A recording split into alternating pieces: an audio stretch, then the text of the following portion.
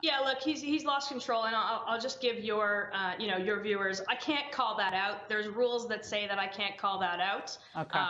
But he is not, like, he was not there. He has not apologized, and I expect an apology. I got to tell you, Canada is the best country in the world. My parents chose it. I'm a child of a grandchild of Holocaust survivors.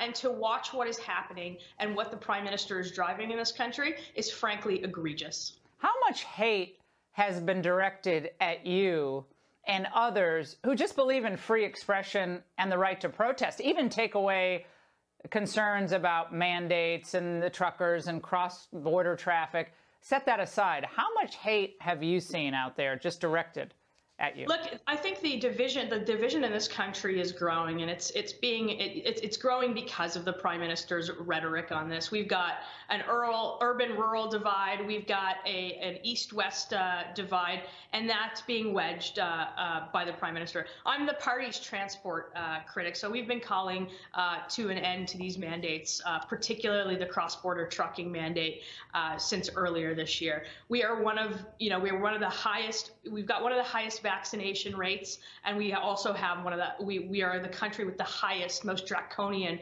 restrictions. So if he wants to end this today, he could have done that 19 days ago before putting forward a national emergency that is not justified.